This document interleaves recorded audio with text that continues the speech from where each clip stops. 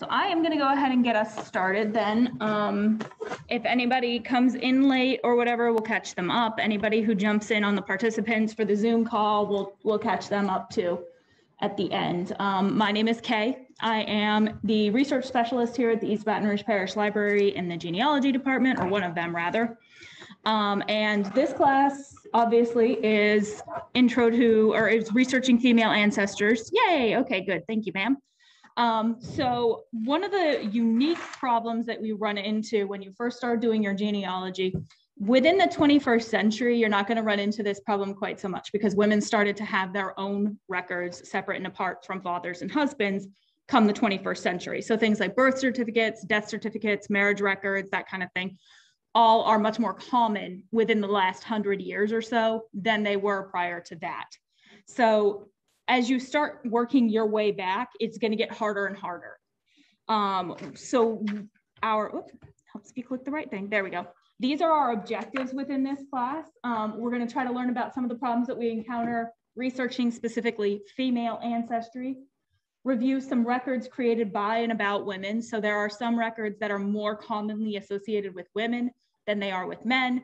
Those are some of the things that you're going to want to try to look for. And you sometimes kind of have to think outside the box to access those things. We're going to learn some new research strategies and discover resources to understand social and cultural history and laws.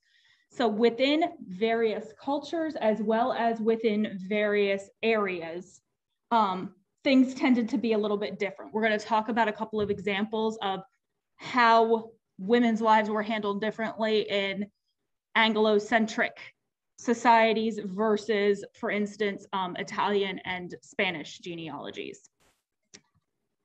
So some of the common problems you're going to run into, these are the four most common ones. Obviously, lack of records is probably going to be pretty high on that list. Just finding out who she was and where she came from can often be quite a challenge. Surname changes, diminished legal statuses, and then, as I said, some cultural differences. These problems will often go hand in hand. When a woman marries, she takes on her husband's surname in general. And again, most of this stuff is going to be centric to the United States. We do have some classes, like I said, the one that's for Sicilian ancestry next week. We do have a few various classes that cover cultures outside the United States, but for the most part, we're looking at America here just because we're on a time constraint and we just don't have time to go into everything. Therefore, you're going to find fewer records for women because most of the business matters then would be conducted under the husband's name. In other cultures, however, as we said, married women may have continued to use their maiden name in legal documents. French, Italian, and Spanish women, for example, used their maiden name on legal documents in their home countries and often on passenger lists. These cultural differences can be a source of confusion for genealogists. So sometimes you will have a mother traveling with her son on a passenger list, and the mother is going to have a different surname than her son because she's traveling under her maiden name. Again, most commonly that's going to be associated with French, Italian, and Spanish genealogies. So these are some common research strategies specifically focused around women from some famous genealogists throughout the years. They've helped develop different strategies for researching female ancestors. We usually suggest, obviously, that you use the strategy most appropriate for the case that you're searching. So Elizabeth Schoen Mills on the left there, her project is basically, or her advice is basically to reconstruct the lives of men associated with the target. So you're going to start with husbands are probably going to be the most likely one because that's the woman, the man that she would have probably spent the most time with. Fathers, sons, and brothers. Patricia Hatcher recommends identifying all reasonable possibilities, then eliminating all but one. So we're going to look at an example of that in the future here.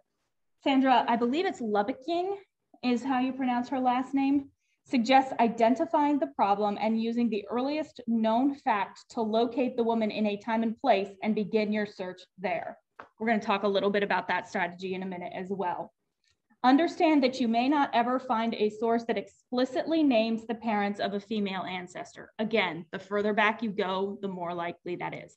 And that varies from state to state, country to country, sometimes even county to county or town to town, the further back you go. Places like Massachusetts kept phenomenal records all the way back to the settlements. Places like New York just didn't. If you were born outside the city, you were pretty much out of luck. There's just not very much there. So sometimes you have to just work around a complete lack and absence of a record. You'll have to connect enough evidence to make a case for the theory that you're going on. So these are some of the sources that are generally considered to be created by women. Bibles, family Bibles were often kept by women and handed down from mother to daughter, generation to generation. So that would then be filled in by the next generation, her husband and their children, and it would be then passed down to her daughter, who would fill it in with her husband and their children. Letters are a huge, we're going to look at a couple of examples actually of letters, are a huge resource for women, because not only are they going to name names, but it gives you a glimpse into an everyday life. Same thing with diaries. Again, both of those kind of depend on the woman. All three of those really kind of depend on the woman being literate. And in some cases that was common, and in some cases it was not. I have one great-great-grandmother that was not and one that was. So it kind of depends on your upbringing, where you were, social standing, lots of different things.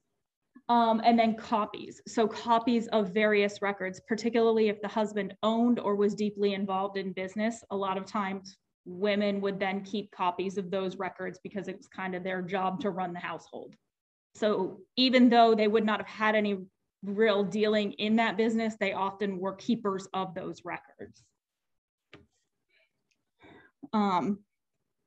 Most often, the brick wall in your family tree will be a female ancestor's whose maiden name or even her first name may be unknown. A lot of times, the further back you go, you'll start seeing her listed as Mrs. William whatever. And so you may not know either the first or the last name when you get started. That's kind of what this class is for, is to help you piece those things together. When researching female ancestors, your main goal is finding out the maiden name, which may be as easy as searching a marriage record.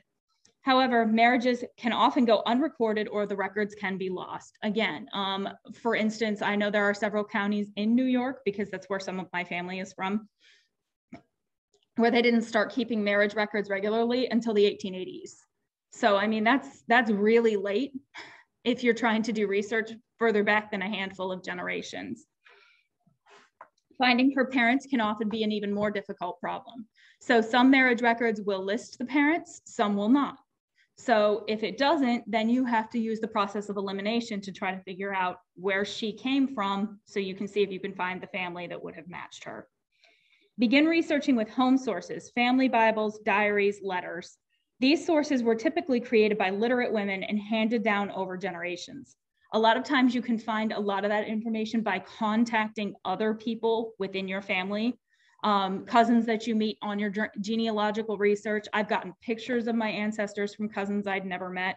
I've gotten, I have a will and testament and all the probate records that go with that was handed down to me for a great-grandparent. So stuff like that can really kind of help put those pieces together for you. You'll also find them in library and archival collections. DAR has copies of family Bible records in their GRC reports and the DAR magazine. We have copies of both of those reports in our department too, because we house the Annie Moody library, DAR library here. So it's not our library, but they house it here in our department. So, and the local chapter of the DAR, their library is housed here. Change. There we go. So this is one example of a letter, obviously. This is actually from the antebellum, let me see, records of the antebellum Southern plantations. The authoress is S.A. Robeson in a letter dated March 26, 1831 to Mrs. Charles Hunt. So just in here, we can actually learn a lot if you sit and dissect the handwriting. You can read the whole letter. But right there, I've highlighted rather the names of several people who come up within this letter. You can learn a lot about a person and their relationships just from the way they discuss each other in these letters. So this is a letter that would have been written to somebody that she was familiar with about people who were a part of her everyday life, of Mrs. Robeson's everyday life. So you see here at the very top, the first one that's mentioned here is Margaret. She's mentioned simply by first name, no last name, no identifying information. This is probably a person with whom they are both very well acquainted. And Mrs. Hunt, that's what I wanted to make sure I was getting it right. Mrs. Hunt would have known who Margaret was without further identification. Whereas down here, you see Ann Hampton here. Most likely, that's somebody that they would have known, but she would have had to specify which Ann she was talking about. So we can gather from just that simplicity of the way that these people are addressed in the letter, how their relationships may have gone together. Mr. Stark doesn't have a first name with him, neither does Mr. O'Neill. So we can generally guess that those are not super close relationships. Miss Bones, same thing. So the more intimate the relationship, the more likely you are to be identified in a simpler manner.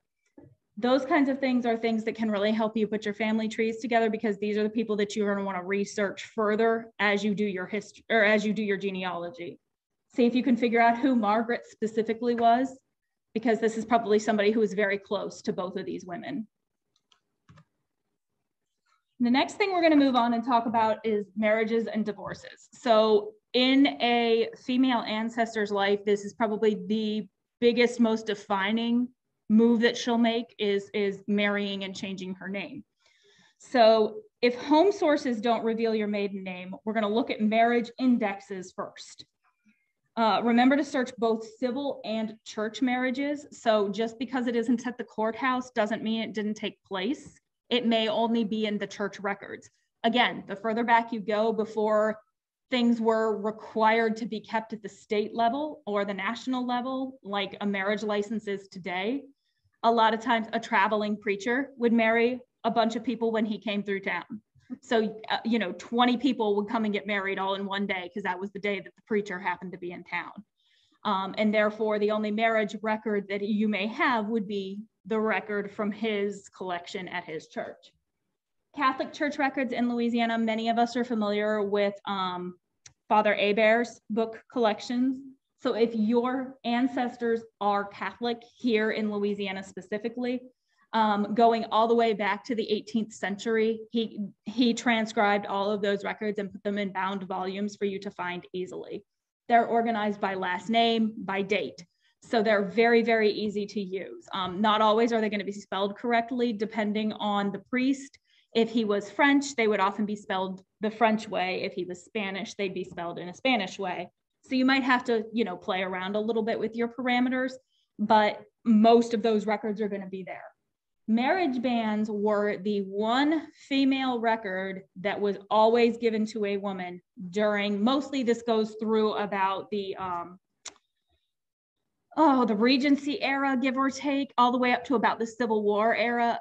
Marriage banns, that was your proof that the man you had married you. So in order for you to have any legal claim to anything that man owned, that little slip of paper was the one thing that proved that you were who you said that you were. Marriage banns were very, very important to women at those times. So they may very well often be something that would have been pressed in a Bible and handed down, or collected in a group, for a historical society, that kind of thing. So you can't always just type the name into Ancestry and find that record. But if you look outside the box a little bit, there are a lot of resources for being able to find specifically marriage records. Look for multiple marriages for the bride and groom as well. For example, if you notice children who predate the marriage listed in a census record, the husband or the wife may have had a previous marriage. A bride may have married a second husband under the name of her first husband. We're going to look at a couple of examples of this actually. Therefore, it's important to identify the first marriage to trace back to the maiden name. Divorces will usually be found at a county or parish level, like marriages. In some cases, divorces were handled by legislatures, so the records will be found outside the regular county court system in legislative petitions.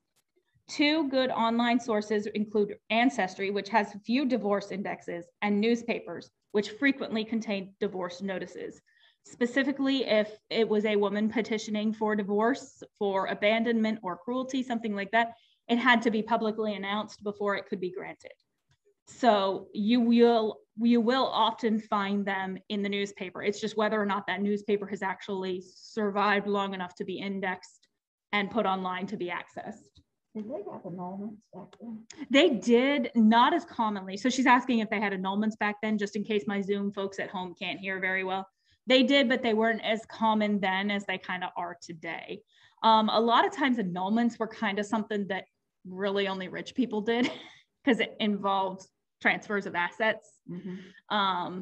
Regular people didn't generally get annulments because they cost money. What would they have done to get an annulment? Yeah. I'm not 100% sure of the process, because I will be honest with you, in the 2 years I've been here, I don't think I have ever seen anybody actually obtain one. In my research. I'm sure plenty of people did, but like I've never personally come across one. But I'm sure that if you gave me a little bit of time, I could look up the full process for you. It would have definitely most likely involved probably the Catholic Church, at least here. So that would be something that might be in Catholic records. We would have to look that up. That's a good question. Okay, so records are not perfect, especially before anything was kept computer indexed or typed. It's very easy to make a mistake on a record. So here's a good example of how you need to be on your toes with your research and double check all your facts. In days where all records were being kept by hand, mistakes were common, as I said. So this is a marriage record for Daniel Ramsden and a Sarah Ann Boardman. It asks where they were living. It asks the age of each person, occupation, place of birth, so on and so forth. Over there on the right, the second column from the right here is the one that I want everybody to look at. And you see the little hash marks here. Those are carried over from the previous page, stating that this is the first marriage for both parties. E.A. Buck is the clergyman who married them. However, this is not Sarah Ann Boardman's first marriage. Her first husband died 2 years before this marriage took place. So this is an error on the part of the clerk who was recording this marriage record. Whether she told them this was the case or not, the fact remains that had we found this record before we found her first marriage, we may never have known that this was the same Sarah Ann Boardman that married Daniel Ramsden. Her maiden name was Hurst, and we have her marriage record to Alfred Boardman in England. So had we not known that we had the same person here and done the extra research to connect those two, you may have overlooked this record completely and never realized that this was your Sarah Ann Hurst. And you would have missed an entire second marriage and the 2 children that she had in that second marriage. So a lot of times following your women involves double checking and going back to make sure that you actually follow through on all of the information on the record. This is the proof of that previous statement. This is her death certificate in 1923, and it's filled out as Sarah Ann Boardman, widow of Alfred Boardman. These are her parents, so we know we have the right Sarah Ann. And you can see up here from the handwriting that her second last name was added later. It's different handwriting and it's written in a different kind of pen. So obviously the woman who helped fill this out as the informant, Mrs. William, her first name was Dora, but you can see here she's just listed as Mrs. William Boardman. This is Sarah Ann's daughter-in-law from her first marriage. So she filled this out incorrectly. I'm not sure if Sarah Ann actually went back and started going by her first married name. She was only married for a year to Daniel Ramsden before he died as well. So I don't know if she went back and started using her first name or her original name, her original married name, or why Dora thought this was the correct information to fill out for this. But the point is, a lot of times you have to do extra research when you're dealing with women to make sure that you've covered all your bases.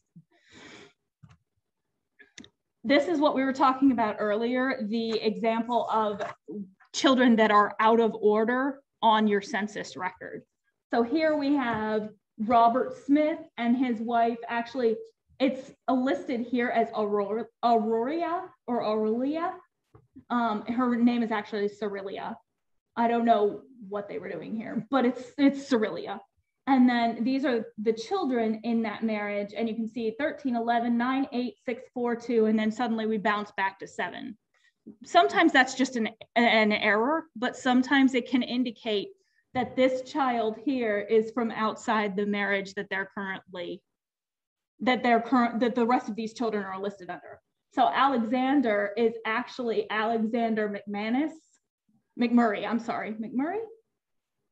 Oh no, I'm sorry, Rillia McMurray, that's her maiden name. Her married name was Rouse. So he's actually Alexander Rouse. I apologize. This is a lot of names to keep up with, y'all. But he was listed as the census taker came through. Instead of identifying that difference, he just listed him under the Smiths and just did the tally marks there too. So again, if you don't double check all of this stuff, you might miss that Alexander is not actually Robert's son. He would have been John Rouse's son from Rillia's first marriage. So here's her marriage record to John, and then her marriage record to Smith. And you can see here, Rouse or Runce. Can't quite tell what the handwriting says there, but you get the point. You got to double check. And then if you had not gone back and checked that, you might have thought that Rouse would have been Rillia's maiden name, but it wasn't. Her maiden name was actually McManus. Newspapers and vital records. Information on a woman's family can be found in unlikely places like newspapers, social security applications, and obviously vital records. In the newspaper, you'll find children's birth notices. A lot of times though, it will only be listed as, Mr. and Mrs. William Smith, welcome a son, whatever. But it's still a good place to, to get some of the information to build off of. Obituaries, marriage announcements, divorce notices, and family court minutes. The Social Security Death Index lists a person's date of birth and death, as well as their Social Security number. Once you have found an individual in the SSDI, you can request a copy of their original application. People born before the passage of the Social Security Act had to apply for it. These applications would list current address, date of birth, and names of parents. People born as early as the 1860s applied for Social Security after 1835. So that may be a great breakthrough for you if you had an ancestor who was born, Civil War era, who was still around that long. Vital records are also useful for uncovering a mother's maiden name. Keep in mind that most states around the country passed laws requiring vital record registration within the 20th century. Louisiana passed law for birth and death records to be kept in 1918, but it went about as well as you can imagine, parish-wide. So you can't expect 100% accuracy until probably the late 20s. That's about the time that we finally got everybody on board with actually recording every birth and death within the parish. Hey, so Louisiana started 1918. There were a lot of, Pennsylvania, for instance, I just know off the top of my head, started 1906. So yeah, I was gonna say you might wanna pick one of the ones in the back because that computer doesn't work.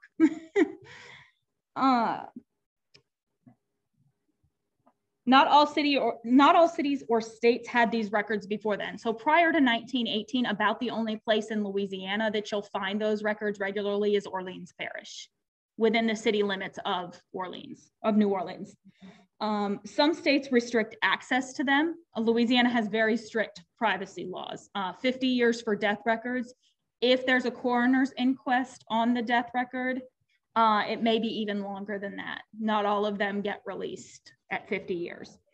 And it's 100 years for birth records. So if you had an ancestor, of course, we started keeping them in 1918. So public access for birth records in Louisiana is only about 3 years. It's 1918 to 1921. Why did they put a time frame on this? Privacy reasons. So they don't want people to just be able to just go to the state archives and pick up a copy of your child's birth certificate. So it's 100 years. They figure by 100 years, most people will have passed on by 100 years. 50 years for death certificates is, again, privacy reasons. people are nosy.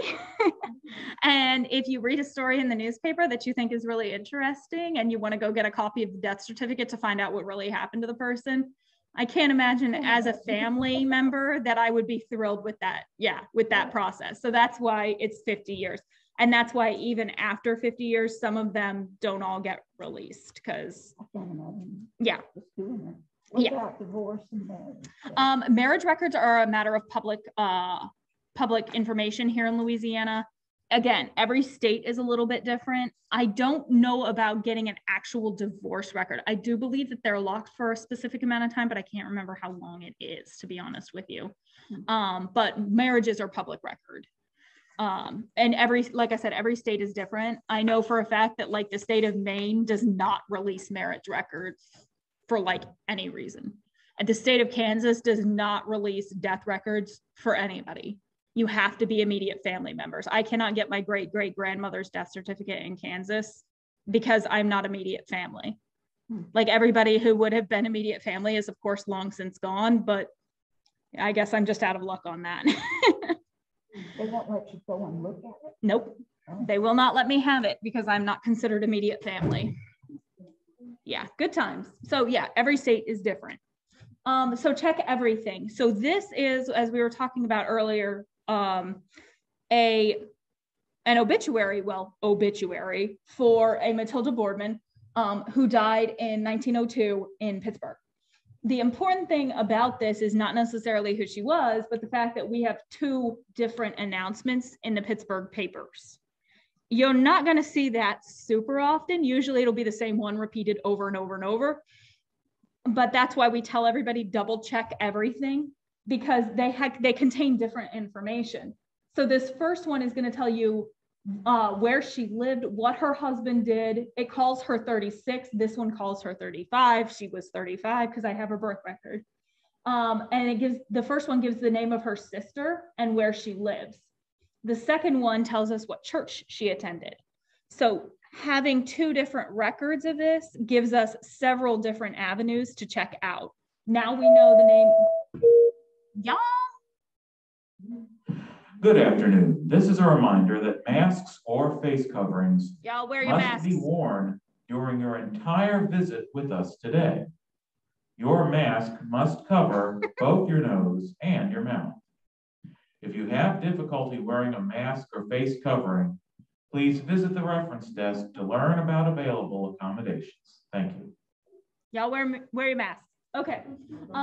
So again, if you did not check for one or the other of these, you may have missed the name of a sister, or you may have missed the name of the church that she attended.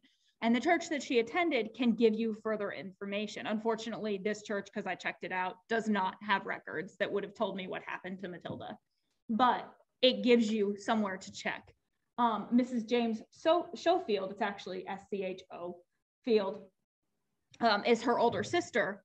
And so that will give you one more avenue to kind of look through and try to find more information about the family if you did not already know where Matilda came from.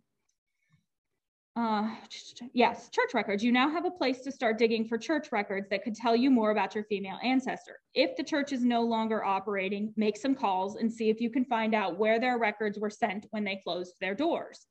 What did she do at a church that made her a prominent worker? She's listed here, a prominent worker in the Mifflin Street Methodist Episcopal Church. Did she teach classes, work as a secretary, organize fundraisers, et cetera, et cetera? Some churches would keep not only dates of death for members, but a record of when they were born, baptized, and married, as well as their cause of death and funeral information. So if you get lucky, unfortunately, I did not with the Mifflin Street Church, but if you get lucky, you can find out a lot more just from church records. This is another example of a great place to look for things, would be the death certificates. Oh, what was that? The death certificates of children or siblings. So just because a lot of times what you'll see on a death certificate will be over here where it says name of father, you may see unknown, or it may be inaccurate information because they're relying on the information of whoever the informant is. So if the informant is, for instance, this person's child, and her parents have long since been gone and he can't remember their names, it's just going to say unknown under there. However, if her sister dies at the same time, like this one over here, and that child does remember the name of the parents, now you've got somewhere to search. So you always want to make sure that you search outside. We're going to talk a little bit about searching the FAN principle, the family, associates, and neighbors. Search outside your target. Just because you can't find that information for Matilda specifically doesn't mean that Mary's death certificate would not have that information you're looking for.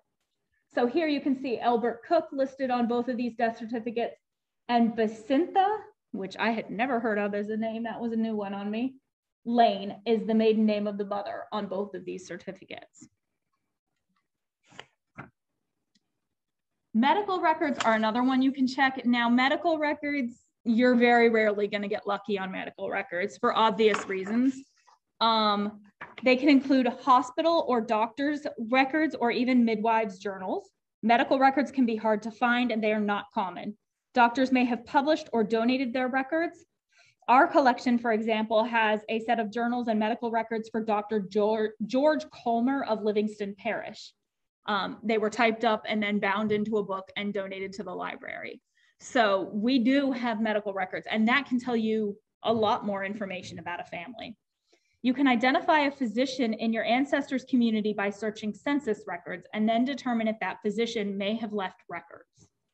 You can find hospital and asylum records in archival collections too. However, most hospital records, especially asylums or mental health hospitals, have been lost to time or were intentionally destroyed for obvious reasons. Clues that your ancestor was institutionalized can be found by looking at census schedules. So if your ancestor was in an institution or a hospital of some kind, they will show up in that place on a census record if they happen to be there during a census year. Many midwives' journals have been published and microfilmed. Immigrant women in large communities usually use midwives to deliver their children. These journals contain information on births that they had attended. The best place to check for any of those is in WorldCat. So we're going to talk a little bit about WorldCat. That is, I'll show you at the end. That is the worldwide library database. If you search for a specific title or a specific call number, it will tell you where in relation to you that book can be found. Just because you can find it in WorldCat does not necessarily mean that we will be able to get it. However, a lot of, especially with genealogy books or specialized books, they don't get sent out for interlibrary loan. We don't loan out our genealogy books because they're usually limited run. There were only so many of them published, and if we don't get them back, we can't replace them. So a lot of places won't, but if you happen to be taking a trip, for instance, if your family is from Boston and you happen to be taking a trip to do some genealogical research while you're in Boston, it's a good idea to check WorldCat before you go up there and see if any of the local libraries in that area would have books that might pertain to your family history. Again, sometimes you get lucky and people will loan them out, but not commonly. Veterans and widows pensions can be super helpful for those of us who had family who went through the Civil War in an area where records were pretty well decimated. Specifically the Civil War, though the Revolutionary War as well, but the Civil War lost a lot of documentation, especially throughout the South because of the war.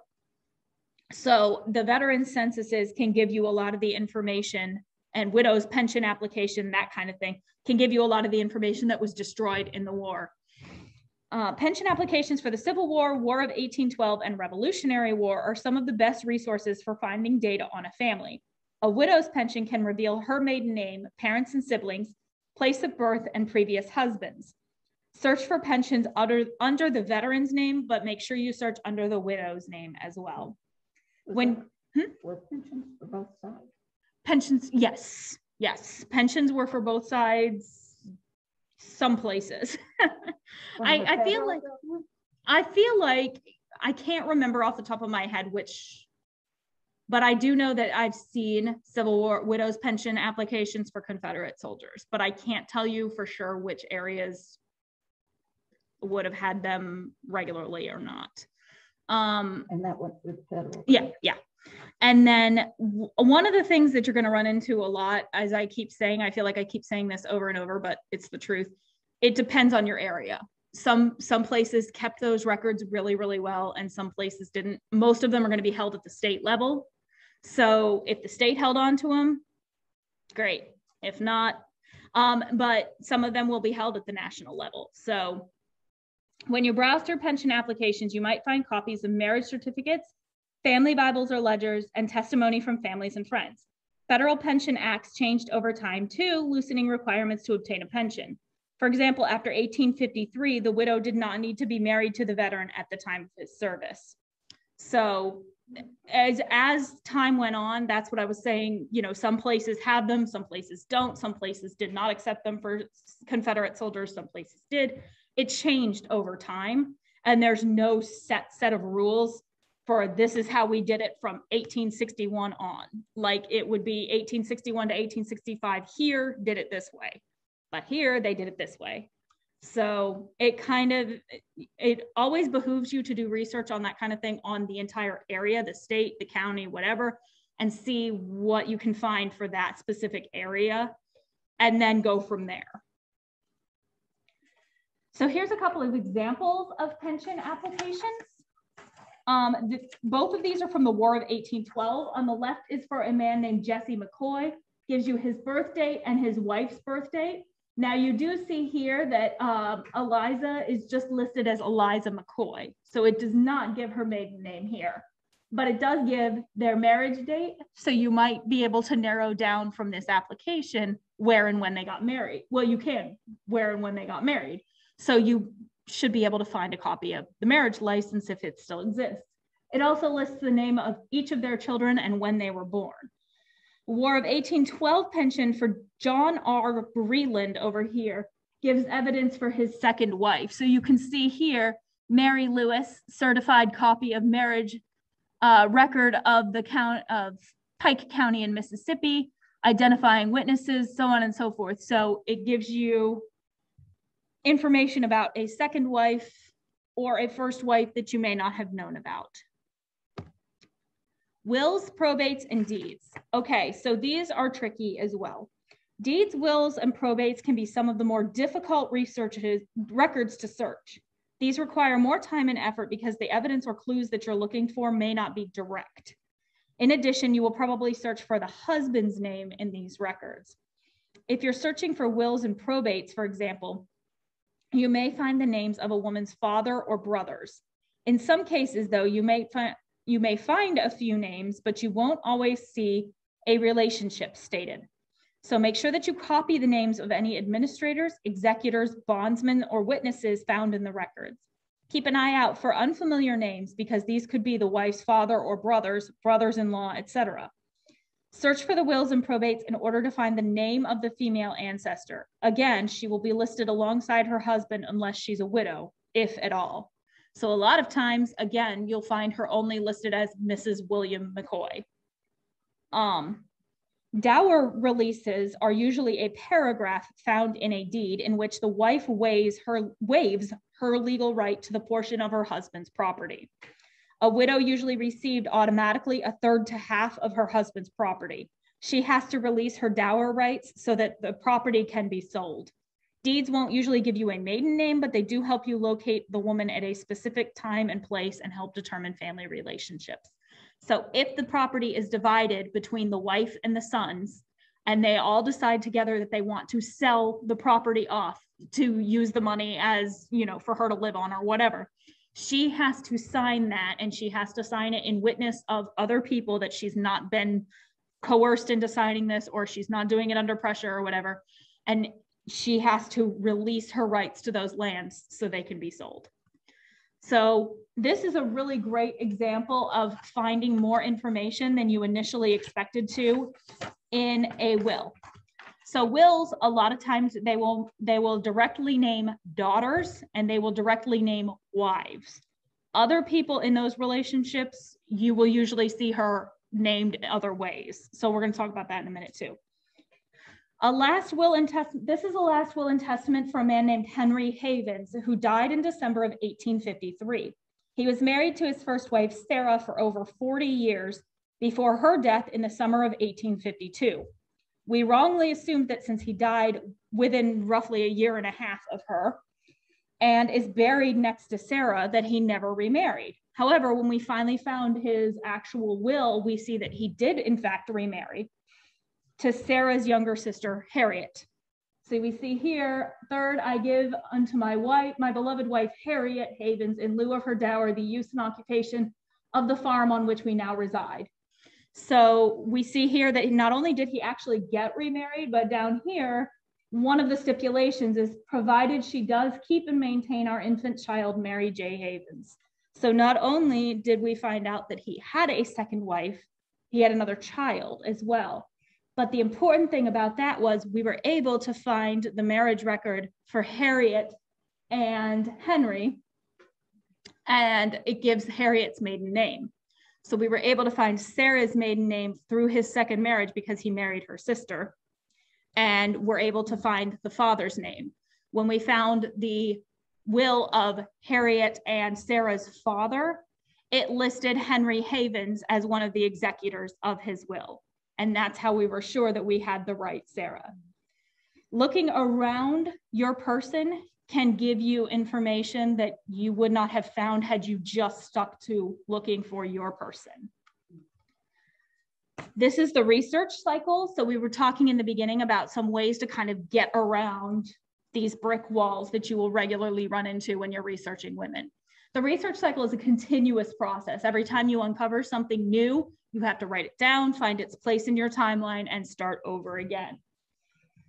Let the research cycle help guide you. As you research and use these different records, you will organize the facts that you discover. You can do this with paper charts and forms or genealogy software. If you don't find a female ancestor's surname or her parents, you will probably need to expand your search. Being organized will help you to do that.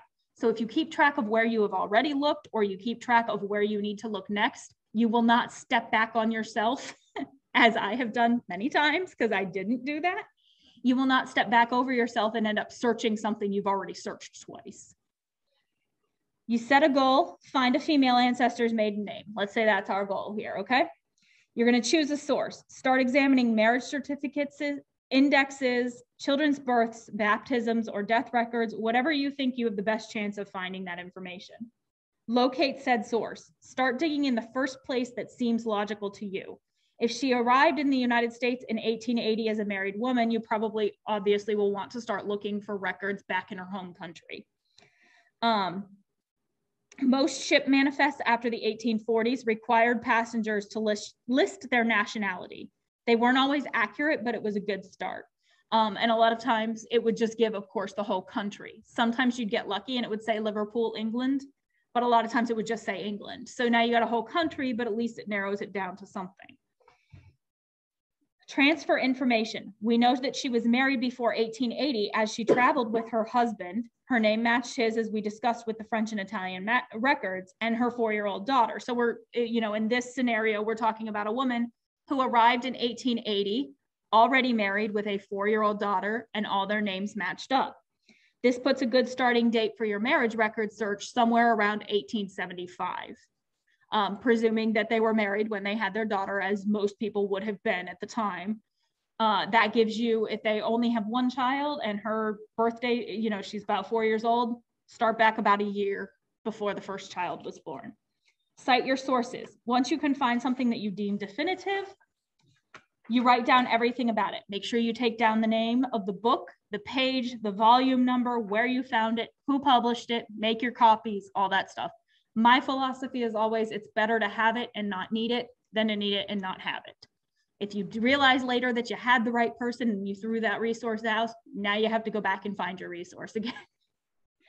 Copy and file. Copy everything, whether it's hard copies or digital. Save it all. It's easier to get rid of it later than it is to track it down again.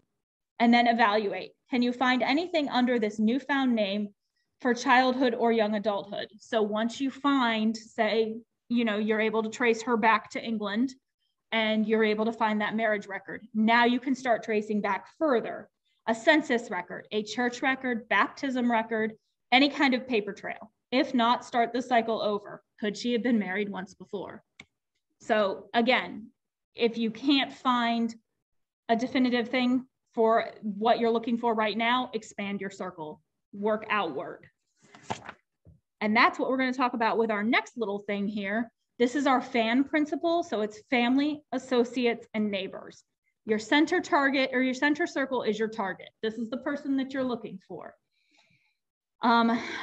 Expanding out from there, you're going to look at the husband and the children of your target person, and then her family members. So parents, siblings, stepchildren, any other people that you feel like might be able to shed some light on your person.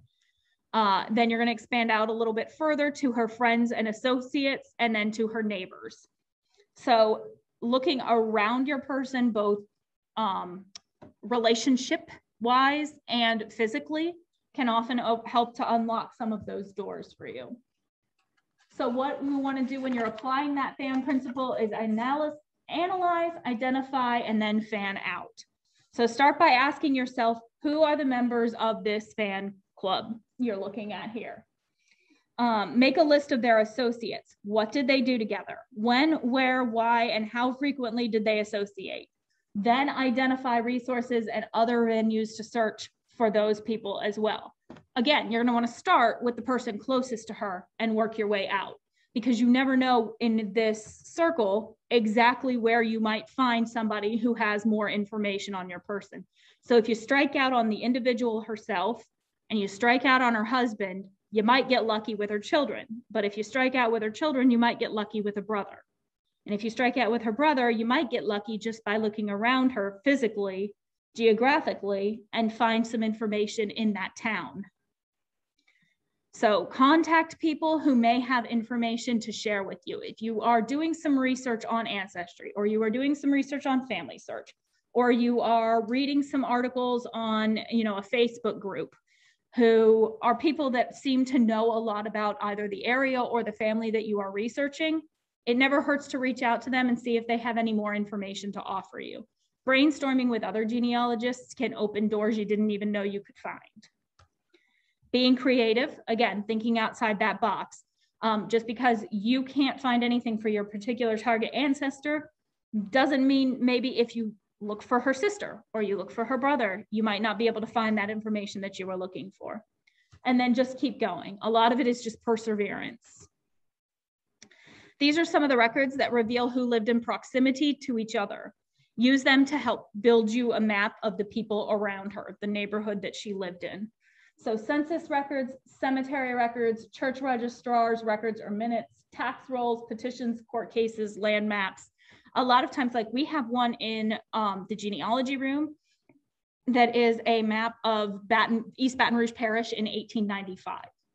And it lists who held the various tracts of land around East Baton Rouge Parish and how large they were. So if you are researching one of those particular farms and you want to look around those people, that's a great resource to find out who lived right next door to your ancestor. And sometimes searching for them will give you some information about the person that you're looking for. Maybe they bought land off of each other. Maybe they sold to each other. Maybe they were in business together, so on and so forth. And the more that you find out about the people around your target ancestor, the more likely you are to start filling in the blanks for the person that you're looking for. This is some of the further reading. These are really good books. This one I use quite often. I actually went and bought my own copy of this so I could make notes in it.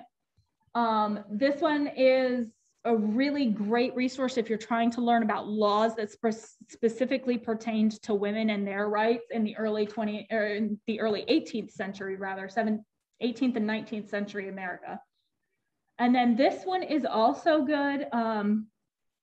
I haven't read it all the way through, to be honest with you, but it's been really good what I have seen of it. So it never hurts to pick up other resources as well. This one is really interesting if you're trying to learn why women may have done what they did in relationship to the men in their lives. So like inheriting business, selling off business, dowers, that kind of thing. This explains a lot of the property rights that went with women in those eras. This is how to collect us. Special Collections Genealogy Department. We're here in the main library. We're actually down at the other end of the building under the Special Collections sign. You can call us anytime. This is our direct number, and this email is a department-wide email. So if you send something to that, it comes to all of us. So you are more than welcome if you are stuck on something or if you have any questions that you feel like didn't really get answered in this, feel free to come down and have a sit down with us and we will walk you through where you're stuck and see if we can give you some resources for your particular problem. Because kind of, as I said all the way through this, everything varies a little bit. There's no way for me to hit on every single problem for, you know, you may have family from France and you may have family from England and you may have family from, you know, wherever. And so it helps us to know if you're stuck somewhere, exactly where you're stuck, we can help you that way. All right, and I'm gonna open the floor for questions if anybody has anything. Yes, ma'am. Okay, concerning the midwife journal, if I was looking for a midwife in East Baton Parish, how are they listed in a journal or they buy in the midwife journal? How is it characterized? The midwife journals usually were kept by the midwives themselves. So they kept their own records, or they would be kept by a doctor or somebody that they worked with. So I'm looking for someone in East Baton Parish that is by a midwife. Okay. So how do you? My first suggestion for that would be to see who the midwives in East Baton Rouge Parish were right around that time by checking the census. The census will usually list if she was a midwife under her occupation. So start going through the census for East Baton Rouge Parish for say 1880 or whatever it is that you're looking for and see who is listed as a midwife. And then you can see if there are any journals or medical records around that woman by searching for her in that World Cat that we talked about. I will show you that very quickly. All right, hold on, my people at home. I'm going to change your screen. Oops, I got to open my screen.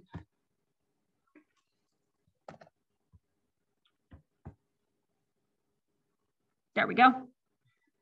Now we're changing our screen. Well, come on.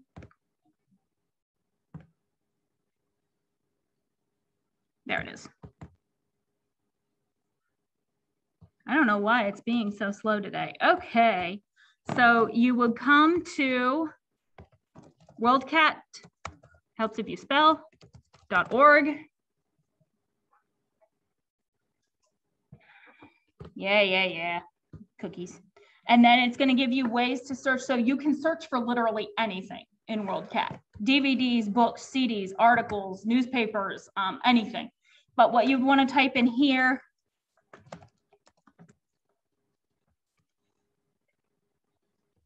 so here you go, there's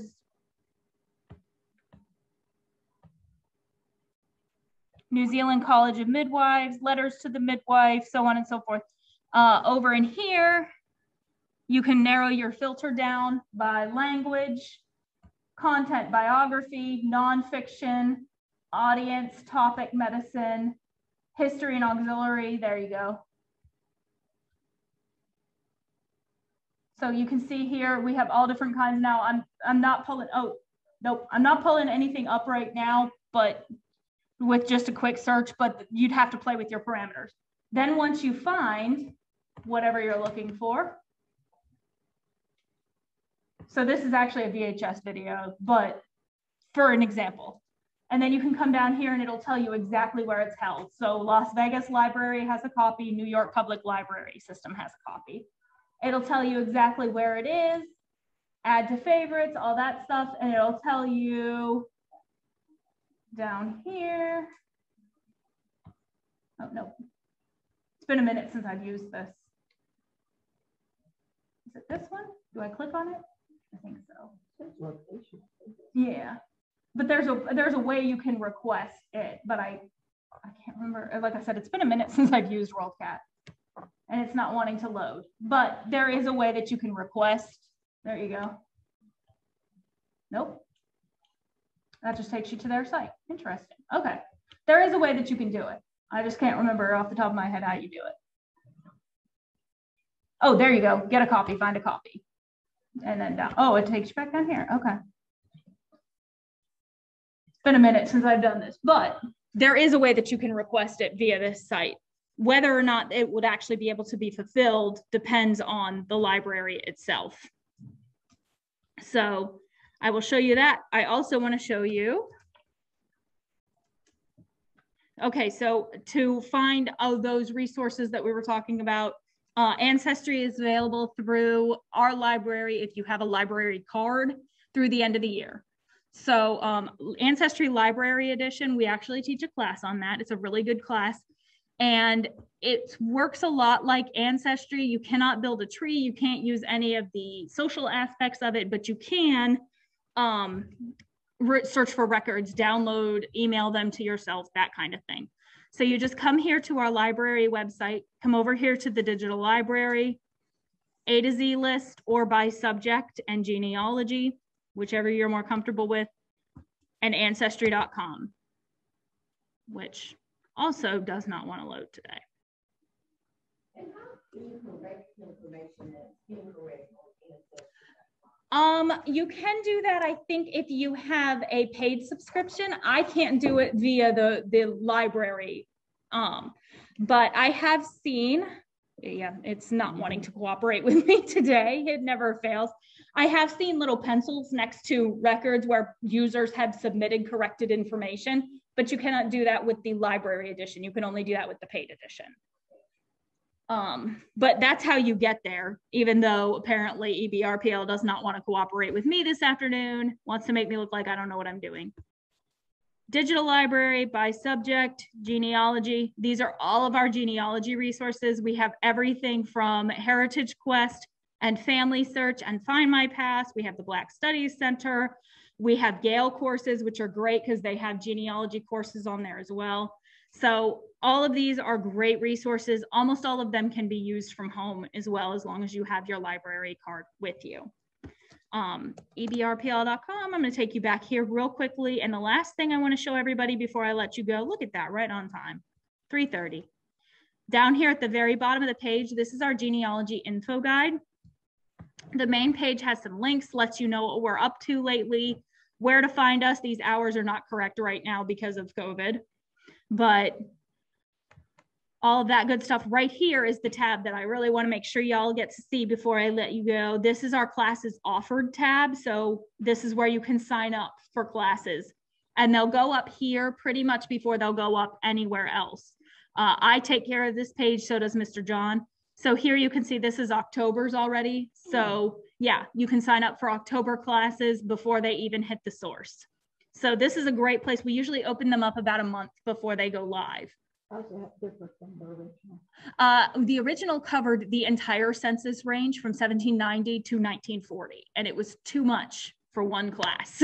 So we split it into two classes. Now we do 1790 to 1840, and then 1850 to 1940. And we do that because in 1850 is when they started keeping track of every free person in America by name. So it's two different ways to do research depending on that split right there. After that period, it becomes much easier to be sure that you have the right family because you'll have them listed by name. Before that split, you have to know a little bit about the family already to be sure that you have the right person. So we specifically had a request for that class last month because we taught the new one, which was census non-population schedules. And one of the things that we really wanted to get into with that class and didn't have time to do were the main census, touching on the main censuses and the slave schedules. So this class touches on both of those much more readily. Thank you. Thank you. I really enjoyed that class. So yes, this is what I wanted to make sure. And then right here next to it is our classes on demand tab, which hasn't been updated in a minute. And I apologize for that. That's also me. Putting these things in here is such a pain. But here is also all of the forms and charts that we usually give out in class. So you can download these anytime and print them out at home. So if you need another pedigree chart to fill in as you're doing your research, there it is. And then also here are the notes for every class that we teach. Introduction to genealogy software, DNA testing, everything is here. So you can just click right here, right here.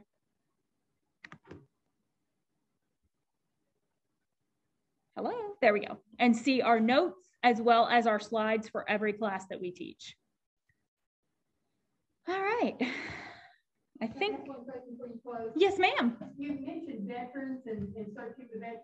Where do you do that? The veteran schedules are going to be on Ancestry. Okay. And then once you find your person on the veteran schedules, then you can usually keep searching. Some of them are available. Again, I hate saying this. It depends on the state. Some of them are available on Ancestry. Some of them you have to go through Fold 3, which is kind of an Ancestry offshoot that does specifically military records. And some of them are actually held at the state level and they've not been released to like Ancestry, and you might have to actually contact that state. So, well, it was the state of Louisiana. So okay. Will it be the archive building? I'm not 100% sure off the top of my head where you'd get a copy of it, but I will find that out for you. Just because I want to say yes, but don't quote me on that. You would think so. Yeah. Great resources, but I didn't know. I've done a lot of searching, and I do have an Ancestry account. Yes. So I can search there. I've also Family Search. I will tell you, it's probably a little bit better than Ancestry. Yes. Family Search is really wonderful. It's not as user friendly as Ancestry is, but Family Search actually does have more records than Ancestry does. Yeah. Family Search is free. Now, they do have some record collections that are held to libraries. So you have to be an affiliate library, of which we are one, to access a few collections. And then some of the most specialized collections, you have to actually go to a Family Search History Center, which are run by the LDS Church. The nearest one to us here is on Highland Road. And they have access to a few things that even we don't have access to. So it just kind of depends, but the vast majority of everything is available to anyone. Fold 3 is through your library. Yes, yes. Fold 3, if it will cooperate here, I will show you. But since it is an Ancestry offshoot, I can't promise it will, because apparently Ancestry is being a little finicky today too. Digital library. You have to be a member of Ancestry to get Fold 3. You do not if you go through us. Okay. I think that the World Traveler package for Ancestry will give you access to that, but you have to be like the higher tier of Ancestry. Right, right. And no, apparently it doesn't want to cooperate with me right now either. It's just spinning you. But you can. Yep, here it is right here. So you go to the digital library and then go by subject, hit genealogy, and it's right here. Fold 3 history and genealogy archives. I will tell, go ahead. You have to be in the library to access Yes, that? you do have to be in the library to access it, obviously via our thing. And I think that's actually the only one, that one and Heritage Quest, I think are the only two that you now have to actually physically be in the library to use. Ancestry has extended their home use of Ancestry Library Edition until the end of the year, which we really appreciate. That's been a wonderful resource. Was that because of COVID? Yes, yes. And they have been really understanding about the COVID situation. All right. Is there anything you can get from cemetery records? Is there a way to obtain other than the tombstone and such? Can you backtrack it to like a funeral home or any? It depends. Data extraction can you do? Yeah. Okay. So she's asking, I'm letting everybody on Zoom know. She's asking specifically about cemetery records. And again, I hate to say this, depends from cemetery to cemetery.